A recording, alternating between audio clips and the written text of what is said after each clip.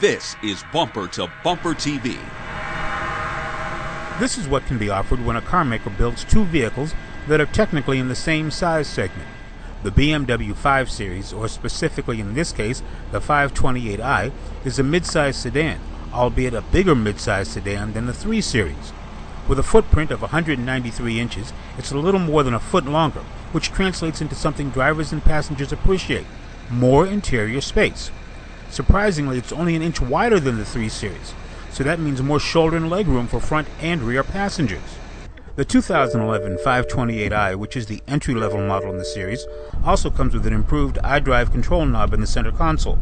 The previous configuration may have been engineered for a generation of drivers who are familiar with the computer mouse, but required too many steps to do simple things.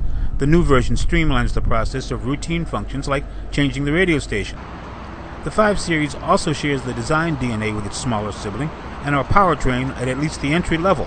The test car came with a 3-liter straight six, rated at 230 horsepower and 200 foot-pounds of torque. But even though it's bigger, it gets better fuel economy. A big part of that is the 8-speed automatic transmission, which allows the car to operate at peak efficiency.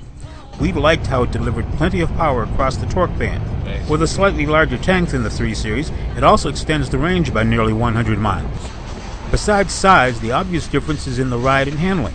The test car was responsive and didn't require too much effort to control it, especially under aggressive driving conditions. Overall, for a long trip or even a daily commute, we prefer the 5 Series. It may be worth the extra cost in the long run.